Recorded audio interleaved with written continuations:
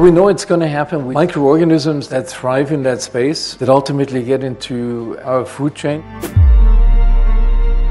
Somewhere between LA to San Francisco, and the smell is like, the stench is unbearable, and they're making gut-wrenching sounds.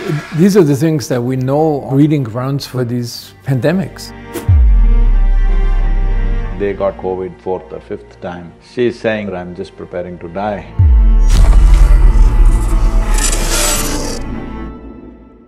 There's some things that are kind of urgent in terms of health, but some are super urgent, like, like the next pandemic, for example, which is a certainty. I asked you, is it a prediction or a plan, sir, the next pandemic?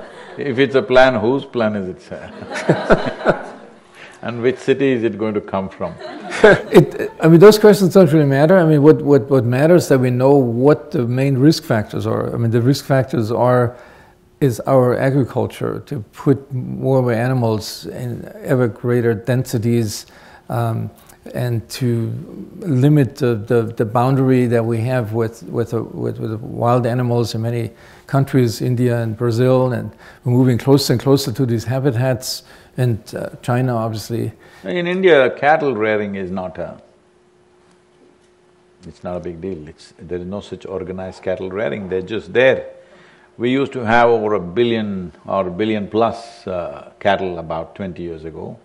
Today it is numbered around 780 million, something like that, but they're generally there, either in the farmlands or in the forests, wild ones and things like that. I once happened to go into I was driving on a highway and I heard some hideous sounds, like stomach churning kind of. My stomach is very strong, I can travel in the ocean without having seasickness. Wherever I am, I'm not a motion sickness person or anything, I can see anything, I'm kind of made like that. But these sounds are like gut-wrenching kind of sounds. So we were just traveling and we wanted to see what it is, we just drove in. I don't know, somewhere between LA to San Francisco, a little deeper into the plains. And this must be probably maybe 34 or 50 acres kind of fenced land. I don't know how many animals, I couldn't even guess. It must be definitely somewhere between 500,000 to 1 million animals, packed. And the smell is like, the stench is unbearable, and they're making gut-wrenching sounds. I don't know if it's a slaughterhouse or something, I couldn't make out, there were some sheds. Oh, it is the worst kind of misery. The first thing that came to me is the movies we have seen, the Holocaust things. This is just like that, and the sounds that are coming out of that place. I think the diet will change if you make a visit. But these are the things that we know are breeding grounds for these pandemics, and microorganisms that thrive in that space, that ultimately get into our food chain, into our air. The density of these animals is something that will create. So the microbes will rebel against this. It's a natural response of nature to this kind of farming. So we know it's going to happen. We know also, for example, recent studies just last week, study has shown that this long COVID phenomenon, so people have persistent symptoms, which is really a major compromise of quality of life. I have some letters and appeals saying that they got COVID fourth or fifth time. And recently, one young woman that I knew about 3 years ago, she came to India and I met her. She's saying, I will not recover, I'm just preparing to die. This COVID will not go, this is the fifth time I got it, I'm just deteriorating. I'm going, please help me. So, I don't know if it is getting more complex, the same thing, because the mutations that came up in India were weaker than the first one, so we thought we have beaten it and we are fine. That kind of conclusions we came to. See, how we see food is, we see that when we eat something, we must eat that kind of food which in terms of species is furthest away from us. So, plant life is definitely far away from us. If at all, if you must eat non-vegetarian or something which is not of, from plant life, you can eat fish. Fish, that's why we call it as, in South India we call it as jalapushpam. This means it's the flower in the water.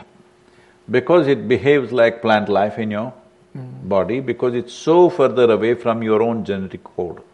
If you eat something which is closer to your genetic code, for example, like mammals, if you eat a mammal which is so close to you, the complexity of that genetic code and its biome and everything doesn't work for us. This is a fundamental thing, that it'll dull your system, it'll complicate your own genetic codes, it'll get mixed up. And now everybody is talking about epigenetics, I don't know scientific knowledge, but we know what causes dullness in us, what causes alertness in us, what lowers our perception, what heightens our perception. This is something we are always conscious about. Before we put something, we are always looking in terms of not protein, vitamin like this. We are only thinking in terms of, if I consume this, will I become less receptive or more receptive? This is the only concern we have. Because in this life, whether you live for 100 years or 50 years, how receptive you are is how profound your life's experience is. So we are not looking at the length of our experience, but the profoundness of our experience. So this is the concern. In this concern, we are seeing that what we consume must be far away from us in genetic code. Does this have something to do with biome? Yeah, I mean, obviously, I always say the best thing that you can do for your health in terms of eating is to eat what your microbes thrive on, and that's essentially, it's largely plant-based food, mainly because of the fiber molecules that only the microbes can break down, and these polyphenol molecules and some of the micronutrients.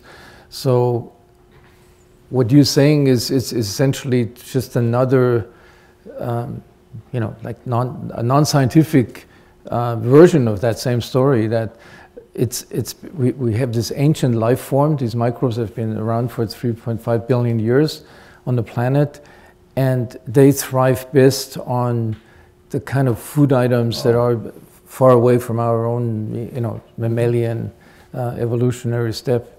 I've actually never thought about this, like what you just said, but it fits exactly that. That's great.